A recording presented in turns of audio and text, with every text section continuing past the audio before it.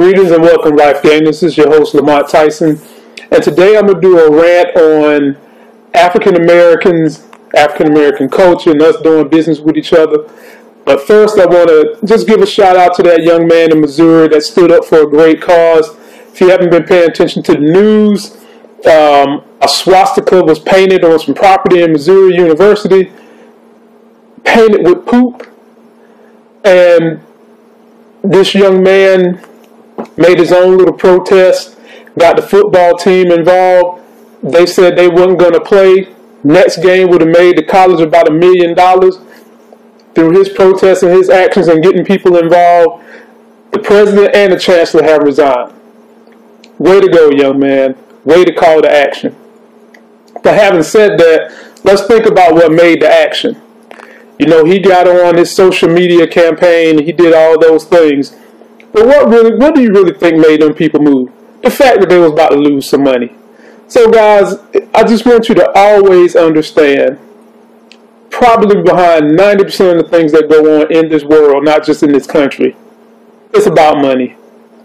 And that brings me to the other points of what's going on in the African American community. Ladies and gentlemen, I'm here to tell you what that young man did in Missouri is extremely commendable. But in the African American community, we've got to do some things to help ourselves as well. My excuse always for African Americans is that we're behind in educational attainment, and we are. But because of entertainment, social media, that's starting to become less and less of an excuse. And let's just face it, in America, free market capitalism, you don't got to have a whole lot of education to be doing well. Which brings me to my next point. A lot of people don't understand what professional African Americans go through in dealing with African Americans. Then you're having to deal with Anglo-Saxon Americans till you've gotten out here and gotten in the world and started a business on your own. And that's what me and my wife faced pretty hard.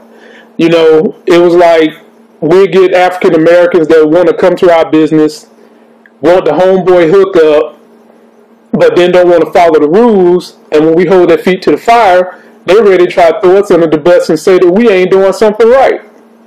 Then it got to the point where they wouldn't even support us because they thought we might be driving Cadillacs or something like that, but they would go down the street and support the Anglo-Saxon who is driving a Cadillac.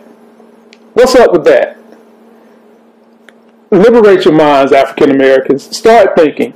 Just because someone, a black person, is now a professional or a doctor or whatever, doesn't mean that they don't understand what you're going through. It doesn't mean that they're forgetting where they're coming from.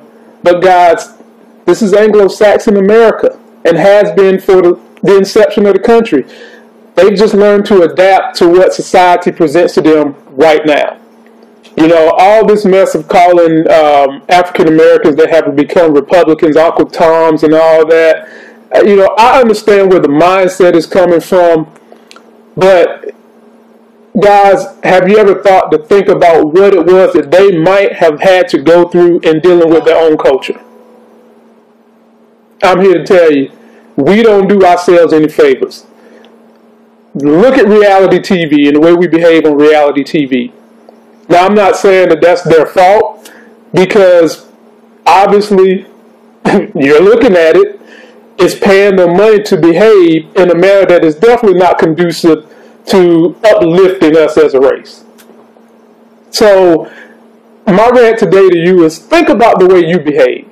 Think about how you do business and who you do business with.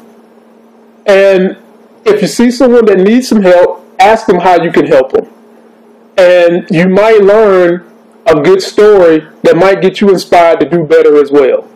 So again, just a quick rant. Shout out to that kid in Missouri. You did a great thing. And let's hope that we can ride this uplifting thing that you've done for another couple of weeks and see if we can get more people doing things that you did.